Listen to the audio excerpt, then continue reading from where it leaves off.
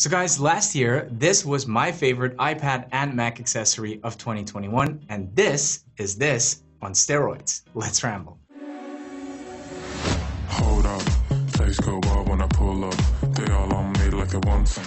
Hey, what's up guys? It's great to see you all again, and if you're new here, I'm Patrick, and this is why I ramble about tech and other stuff. So the M1 iPad Pro is an amazing piece of hardware, especially the 12.9-inch version. In my opinion, it is the best tablet that is currently available on the market. So what makes this tablet so awesome? What makes it so much better than the competition? There are four things that really set this tablet apart. There is, of course, the beautiful mini LED display. There is a ridiculous amount of RAM in there. I mean, it has 16 gigabytes of RAM, which is complete overkill for a tablet, but it is truly impressive, and you can be sure that it can handle anything you throw at it without stuttering. It has an M1 chip, which again is nuts, and it has a Thunderbolt port, and that opens up a ton of possibilities. One of my favorite benefits of having a Thunderbolt port on the iPad is that I can now hook up my super fast Thunderbolt SSD drives to the iPad and enjoy super fast read and write speeds. If you've been to this channel before, you know I'm a huge advocate of only buying the internal storage you really need on your devices and do everything else using external storage. My favorite drive is the LaCie Rugged SSD. This thing is an absolute beast. It is nice and compact. It is fully waterproof. You can literally drop it into the river, fish it out, and it will still be fine. But most of all, it has insane read and write speeds of up to 2800 megabits per second. By the way, I did two dedicated videos with in-depth comparisons of several top-of-the-line SSD drives, let's say one comparing premium drives and one comparing super premium drives, like the LaCie. If you're interested in those, I'll put a link in the description below the video.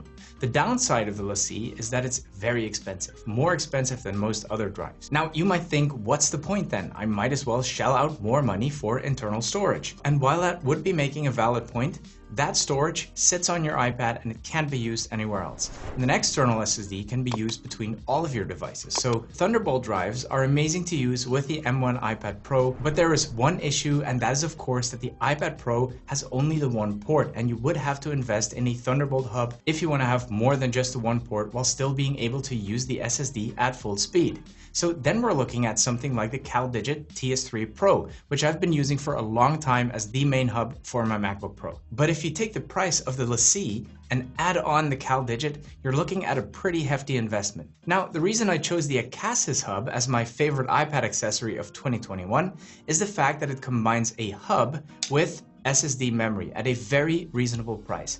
How? Well, this thing is not just a hub, it is also an enclosure for NVMe SSD memory. And if you don't know, this type of memory is typically used as internal SSD, but because of the enclosures, you can basically turn them into external SSDs. And the advantage of that is that you can buy large storage capacities at high speeds at relatively low cost. The disadvantage of the Acasis is that it is a USB-C hub, not a Thunderbolt hub, which of course brings some limitations. Now, this thing basically does what the Acasis does, but it does it better, faster, and more. This is the XFANIC USB4 13-in-1 hub. Full disclosure, this is a pre-production model that was sent to me by XFANIC to test out and review for you guys, because the project is still active on Kickstarter, so you can't buy it in stores just yet. But it has literally blown past its funding goals many times over, and it's nearing the end of the Kickstarter phase, which means if you do decide to back this product, you won't have to wait ages to receive it. I believe they will be shipping as early as April. Now, the added advantage of backing something like this on Kickstarter rather than waiting for it to hit the stores is of course the fact that you get a significant early bird discount, in this case 34% off the MSRP. Now, just for reference, I'm currently using this thing with my iPad Pro, but this hub is built to work with the fastest computers as well. So this would also be a fantastic companion for even the newest Macs. So let's have a closer look at this thing and all it can do.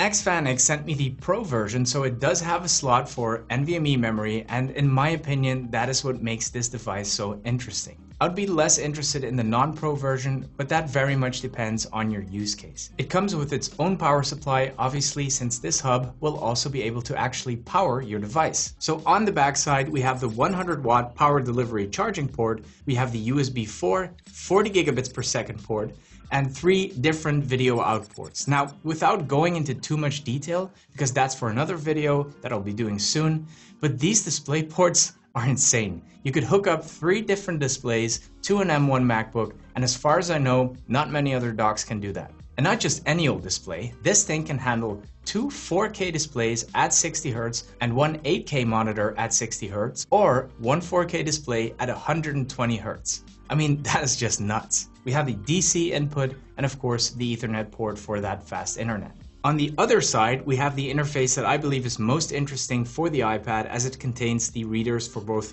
microSD and SD cards. It has two USB 3.2 ports and another 10 gigabits per second USB-C port. There's also a 3.5mm jack, which is useful if you want to use this for things like video editing, since you will be able to use your wired headphones and work without any kind of lag. Normally, we're limited to Bluetooth headphones with the iPad Pro, which is not ideal for this type of use case.